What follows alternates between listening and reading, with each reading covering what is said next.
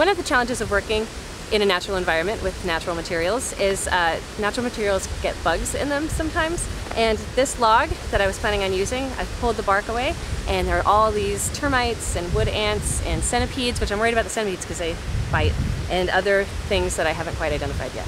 So I'm trying to figure out how to move it to the location without getting eaten. So, yeah, see, there's some centipedes. Potato bugs. Some weird... Oh, lizard eggs. Those are lizard eggs, or snake eggs. What do you think? Those look like gecko eggs. Yeah, gecko eggs. Geckos or something. Yeah. They're like in the middle of a centipede pile. And it's whatever the bug that is, a giant spider. That looks like a black widow that just ran out of there. A black widow? Yeah. Yeah, I'm gonna find a new place to tuck these away and hopefully they're fine.